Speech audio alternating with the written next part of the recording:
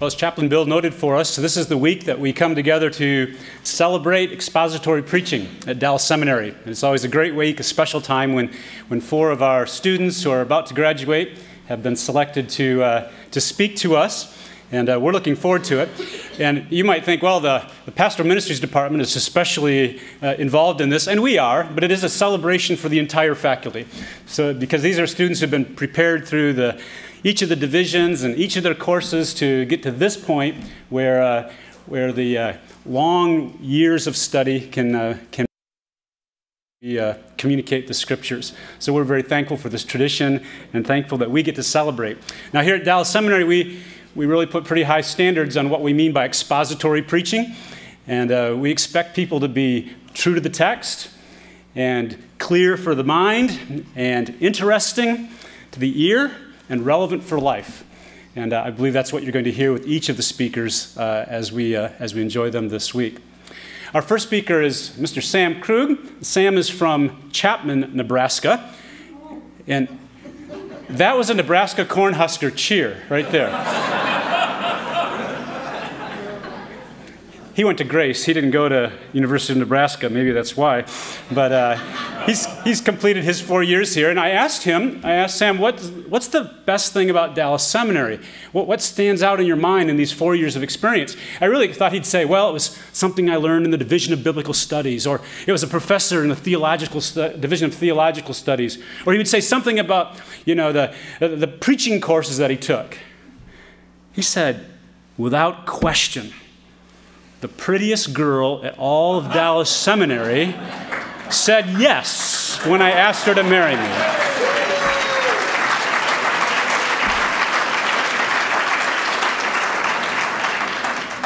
We can't top that. That prettiest girl's named Lauren, and I think she's here. Lauren, where are you? Would you stand and let us acknowledge you?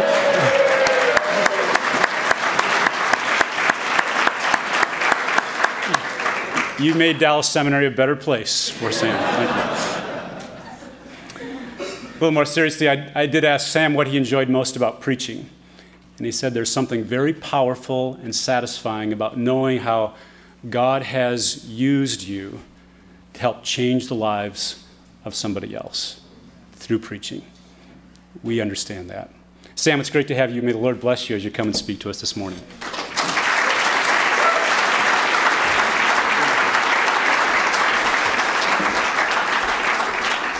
Well, good morning. Good morning. I am so excited and so honored to be here with each one of you today. I am excited to share what God has laid on my heart through His Word and through the passage that we're going to talk about in just a couple minutes. But before I jump in here, there's a couple people that I just have to thank first. Before I jump in. And the first one, I guess the first group of people is really the Pastoral Ministries Department. Way back when, my very first sermon here at DTS, Dr. Warren assigned me, which I don't know where Dr. Warren is at. Okay, there he is, sitting in the back so he isn't embarrassed of me. Okay. Dr. Warren assigned me a sermon to preach about the importance of the confession of sin. And so I decided I wanted to find this powerful story of a pastor who decided that he was not going to confess his sin and who suffered the consequences of not confessing that sin. But to make it even more powerful, I decided that I was going to foolishly tell the story in the first person. And so I stood up there and I said I had committed adultery and I had ruined my marriage and I had done all of these terrible things. And let me tell you, the class was engaged. They were engaged. They got it. The only problem was I forgot to tell them that it wasn't actually me. So in that moment, Dr. Warren and the rest of the PM department could have easily quit on me. And I am so thankful that they didn't. And that I get to be here with you today. And I think the same thing could be said about every other member of faculty here. That there have been so many opportunities that you all could have quit on me, and you didn't. And so over the last 4 years, for the last 4 years, I am so thankful for each of you. You've truly changed my life, and it has been a blessing And as Dr. Anderson said, the person that I need to thank more than anybody else is my sweet wife, who's over here. Lauren, I would not be up here if it wasn't for you. You really are the best thing for me about Dallas Seminary. And I'm just so blessed by how you love me and how gracious you are to me. Eden back there is clapping, so we better give my wife another round of applause. Well, hey, let's dive into the Word. Many of you know, and as you can see by this rock that was placed up here, I have no idea who did that. That I grew up on a farm in the great state of Nebraska. And while the population of my hometown was 293 people, so there might be as many people in this room as were in my entire hometown, which is funny in many, many ways. And so while I can't expect that any of you would know exactly what life is like growing up on a farm in rural Nebraska, I can't anticipate that you would realize that growing up on a farm requires a lot of work. And so while all my friends got to go out and go to the pool during their summers, and they got to play video games during their summers, I spent those long, hot summer days working on the farm with my dad and with my brother. And while I will admit to you that was not my favorite thing about the summer, there was one reason the summer was my favorite time of the year. And that one reason was that for 1 week out of the summer, I got to take a break from everything, and I got to spend a week at camp. And as I look back at camp and I think about the things that meant most to me, why I loved it so much, the one thing that stands out is that every year at camp, my relationship with the Lord just went deep. It just went deep. And I will never forget one particular night as my counselor Toby was singing us to sleep with his guitar, and he sang the words of a song that I had never heard before. The words of a song that I would see would change my life. And Toby sang basically the song that we're all familiar with, the text of Psalm 84, which goes, "Better is one day in your courts. Better is one day in your house. Better is one day in your courts than thousands elsewhere." And as I listened to those words, my life was changed. Because I realized that everything that Toby was saying was true, that there was nothing in the entire vastness of the universe than truly knowing deeply and intimately the God who created it.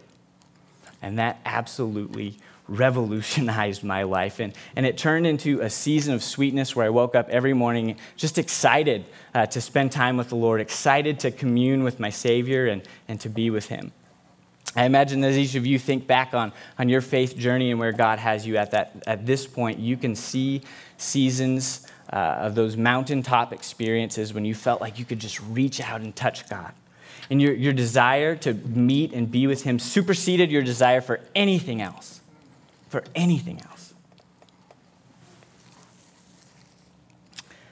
But friends, I fear that for many of us here at the seminary, those seasons of sweetness and communing with the Lord grow further and farther between.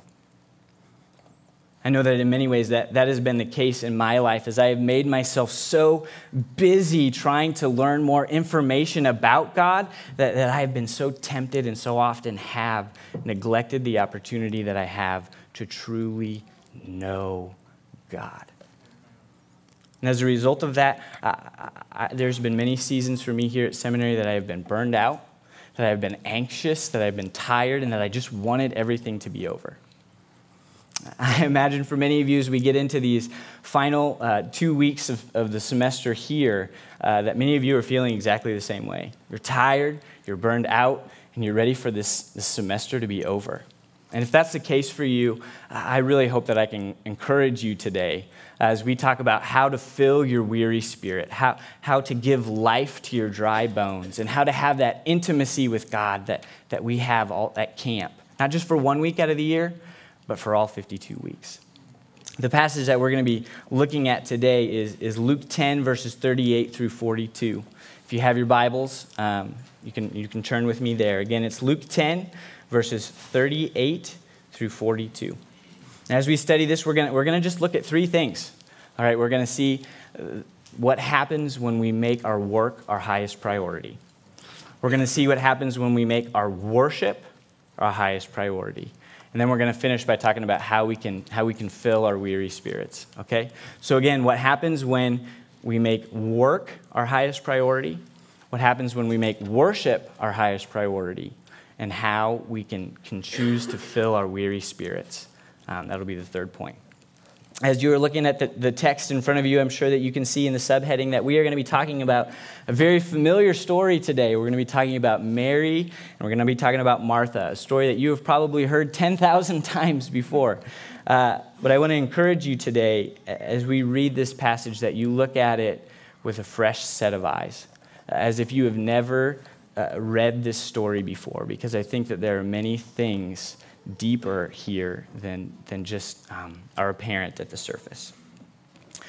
So again, the first point that I want to make this morning as we dive into this text is that prioritizing our work over our worship leads to anxious living. Prioritizing work over worship leads to anxious living. Verse 38. Now as they were traveling along, Jesus entered a village, and a woman named Martha welcomed him into her home. If you were reading this for the first time, you would have thought, just stopping at verse 38, that Martha was the one that was going to be celebrated in this passage. Because if you look with me in verses 30 through 37, the immediate paragraph before, we see the story of the Good Samaritan. And the purpose of the story of the Good Samaritan is that we are called to love our neighbor as ourselves. We are called to go out of our way to work. And then you see this story, this verse with Martha, and she went out to welcome Jesus into her home. The same word that the Greek word uses for welcomed him into her home is the same word that's used of Zacchaeus and Luke just a couple of chapters later to show that what Martha was doing is something that is good. Her work was not the problem. And Luke's trying to reveal that to us theologically. She's doing something good, but the problem comes with something at the core of her heart. Let's keep reading to figure out what that might have been. Verse 39 says, she had a sister called Mary who was seated at the Lord's feet, listening to his word. And again, if you see this story of the Good Samaritan, and then you see the story of Martha, the first thing that you're going to think when you see what Mary was doing was lazy Mary. Lazy Mary. Why is Mary sitting around doing nothing when her sister is doing all the work? And I think if you think in those terms, you think that Martha is incredibly justified with the question that she asks in verse 40. She says, Lord, do you not care that my sister has left me to do all the serving alone? Then tell her to help me. Tell her to help me. Martha was upset. And we can see with the intensity of this language that she had absolutely no question that Jesus was going to rebuke Mary and that Jesus was going to honor Martha. But instead, what we see in Jesus' response a couple verses later was that Martha had a case of misplaced priorities, and that Martha was valuing her work above her worship. Friends, I fear that we have a case of misplaced priorities today. And if I'm honest, I fear that we have a case of misplaced priorities here at Dallas Seminary. And the reason that I share these things with you is that in life, you are going to serve as one of two things. You are going to serve as a wonderful example, or you are going to serve as a horrible warning. I want you to hear that. Your life is going to serve as a wonderful example, or your life is going to serve as a horrible warning. And if you place your work above your worship, I can guarantee you which one of those two things is going to be true of your life. I don't want that for any one of you, and I certainly do not want that for myself. And I'm so thankful that the text doesn't leave us there. It gives us an opportunity to choose something different. So as we look at these next two verses and we get to the second point this morning, I want to say that prioritizing worship over work leads to life and peace. Prioritizing worship over work leads to life and peace. Read with me, I guess in these verses you're going to see that Jesus' very different priorities. Read verse 41 and 42 with me. But the Lord answered and said to her, Martha, Martha, you are worried and bothered about so many things, but only one thing is necessary. One thing is necessary. For Mary has chosen the good part, which shall not be taken away from her. As we look at this, I want you to first see what the result of Martha's working was, and it yielded anxiousness.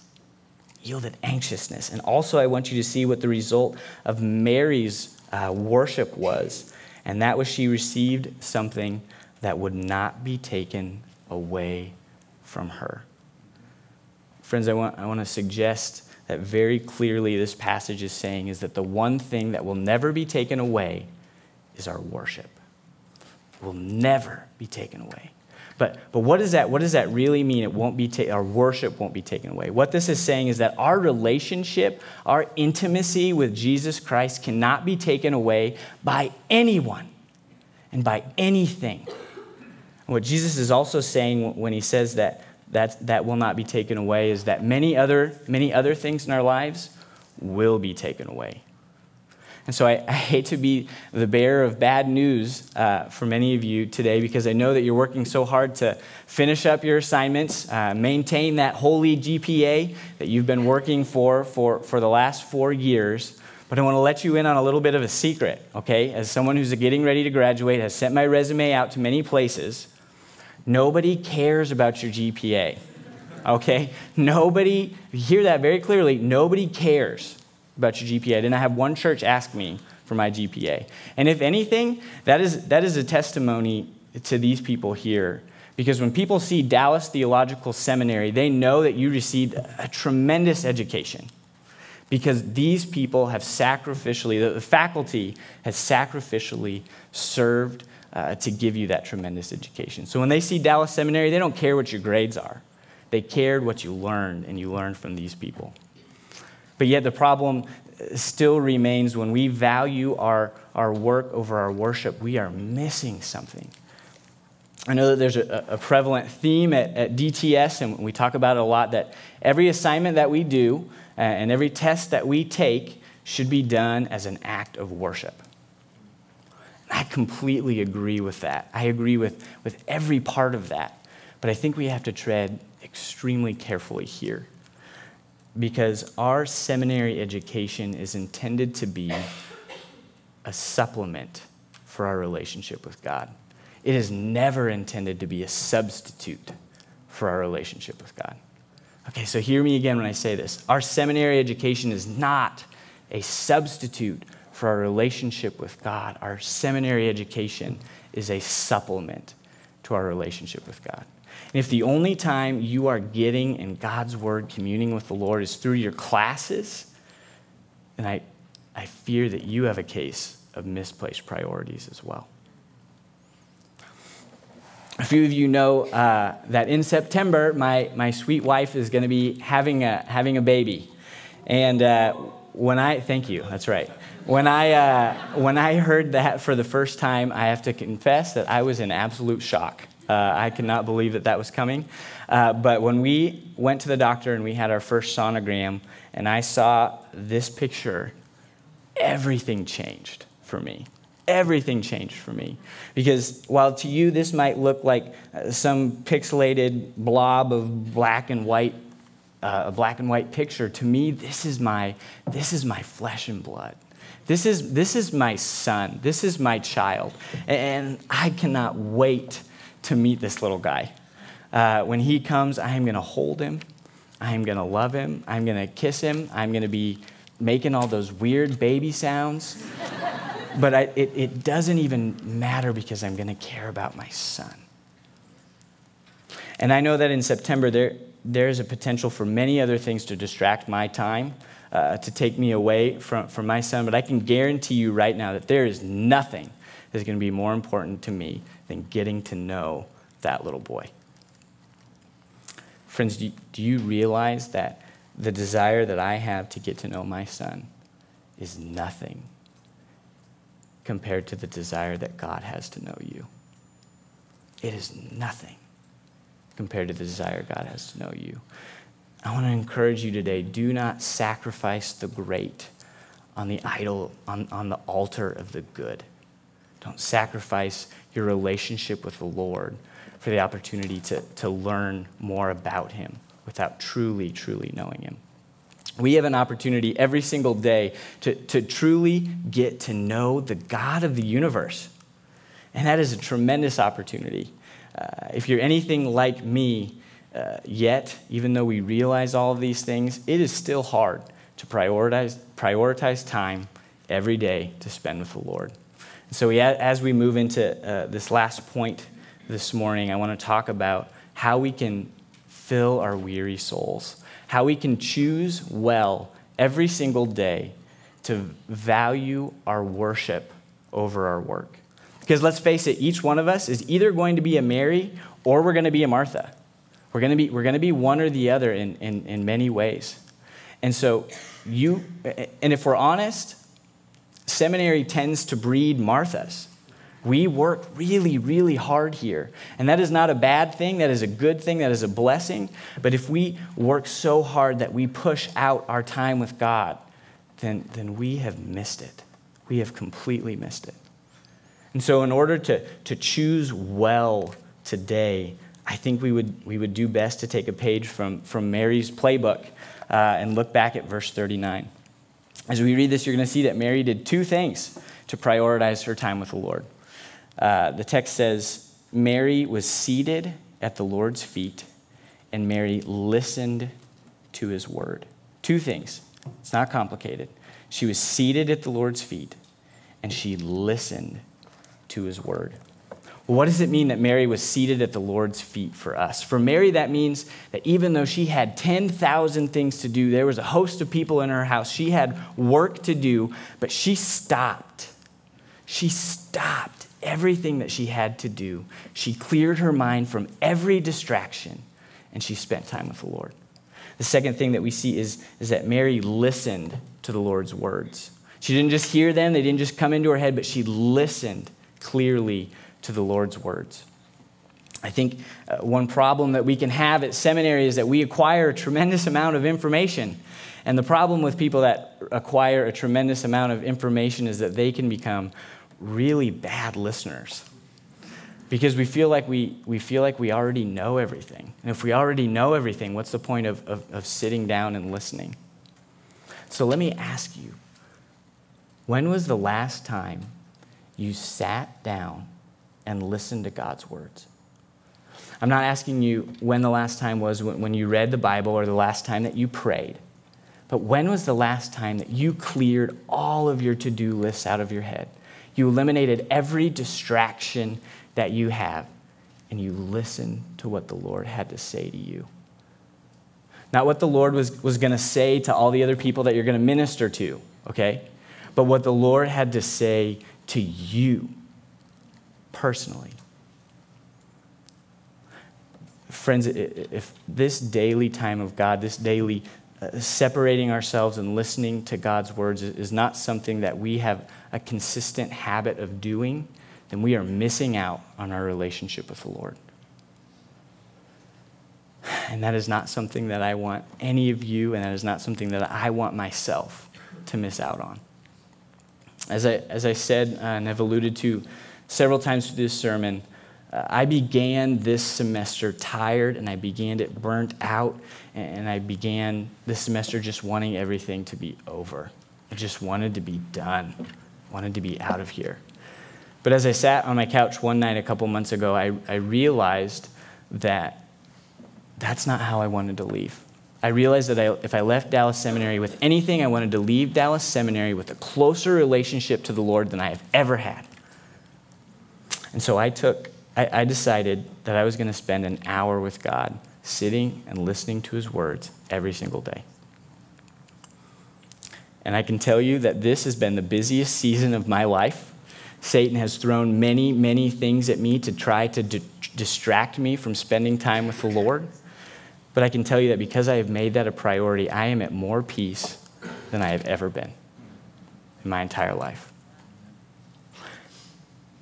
John Piper has a wonderful quote, and it really challenged me as I was thinking about these things. He said that you can read theology for 10 hours a day for 40 years and not know God as beautiful and all-satisfying as the highest treasure of your life. Who cares about knowing God the way the devil knows God? He hates everybody. If we are here and we are just getting to know more information about God without truly knowing God, we have completely missed the whole point of being at Dallas Seminary. But I want to encourage you today that no matter what you have done in the past, today you have a new opportunity to choose well. You have a new opportunity to place the priority of worship above your work. And I want to encourage you to take that opportunity today. Do not miss another day, the opportunity to commune with the Lord. I want to close by reading one quote from a book called Subversive Spirituality by Eugene Peterson. I think he sheds some incredible wisdom on this subject. He says, I want you to simplify your lives. When others are telling you to read more, I want to tell you to read less. When others are telling you to do more, I want to tell you to do less. The world does not need more of you. It needs more of God. Your friends do not need more of you. They need more of God. And you do not need more of you. You need more of God.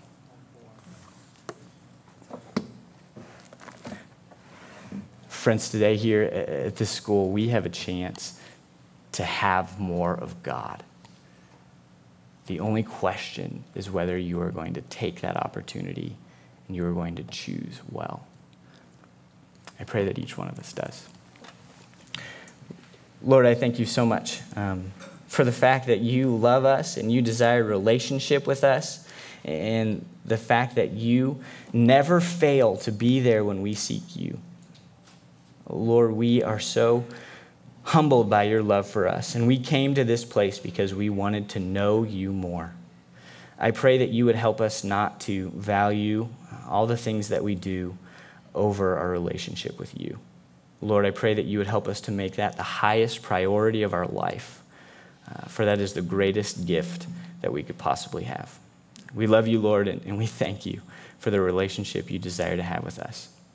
In Jesus' name I pray. Amen.